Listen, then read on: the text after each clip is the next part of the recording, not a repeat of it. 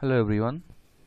In today's video, we are gonna learn how to send push notification using Firebase in React Native app. Here's the demo. What you're gonna achieve today. I'm just gonna reload the app.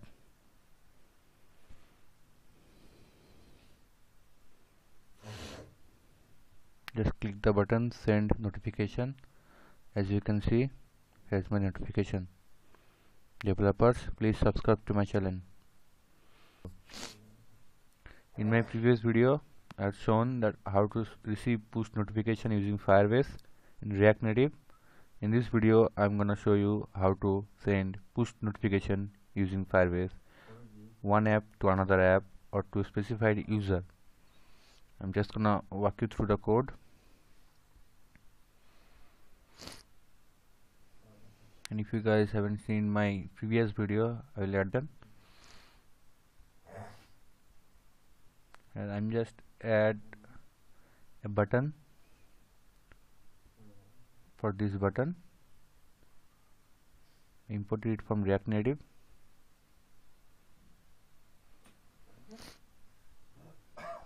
And I'm gonna call a function this.send notification.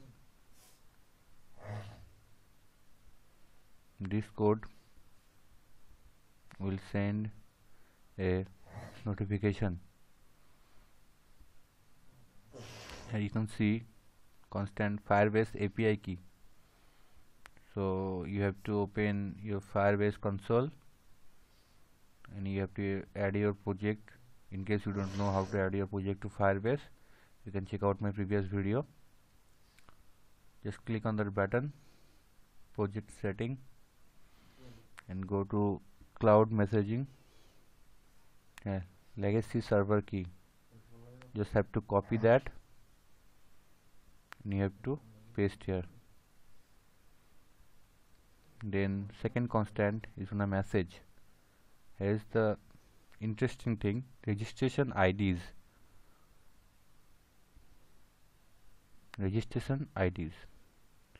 So you don't have any registration IDs. So to get registration IDs, you have to call this in component did mount. If I open my console,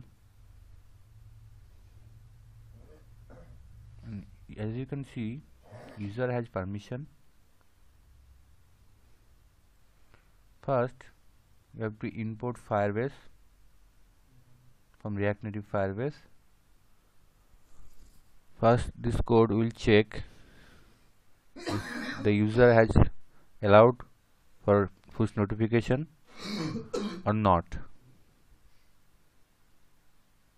This code will check if it is enabled, and you will console user has permission. If not, user don't have permission. Then if user don't allow, you have to call this function for again asking the user to allow push note. You have to ask the user to allow. So this function will again request the user to allow for notification.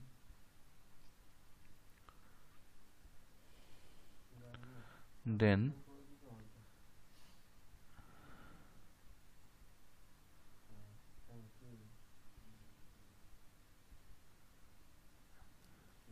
as you can see, you call a function to get item FCM token from async storage.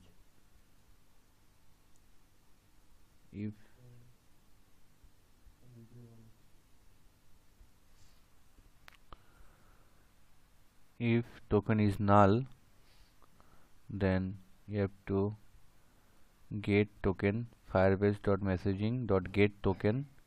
It will give you a FCM token from Firebase, as you can see in the console.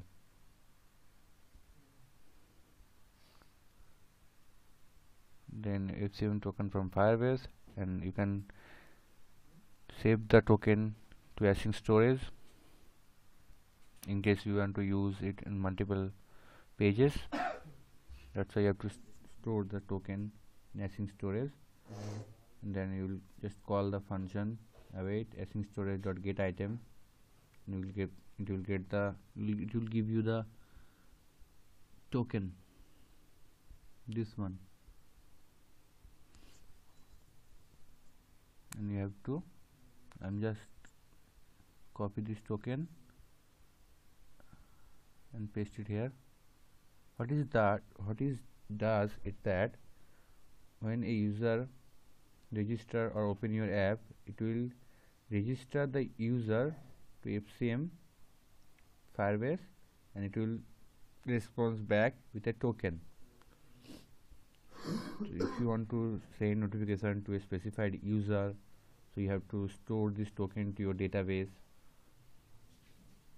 to send push notification to a specified user. Then you have to just notification object, then you have title and body and private and sound, show in the foreground, priority, content available, title is developer, body is please subscribe to my channel.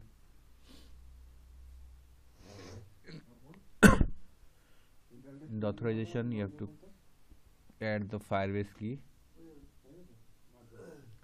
and just call this using post method.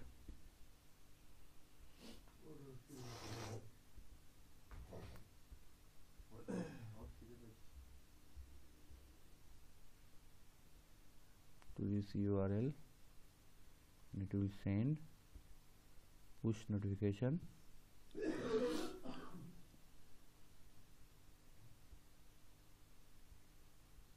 Test it out again.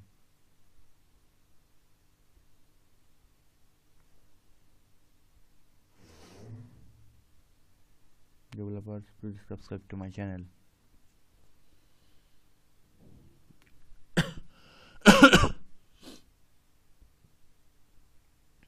And as you can see the console, success 1, failure 0.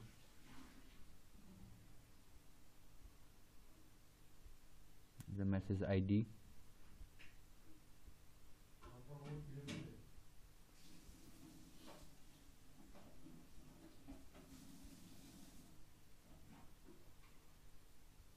In case you have any problem to understand the code, you can comment below.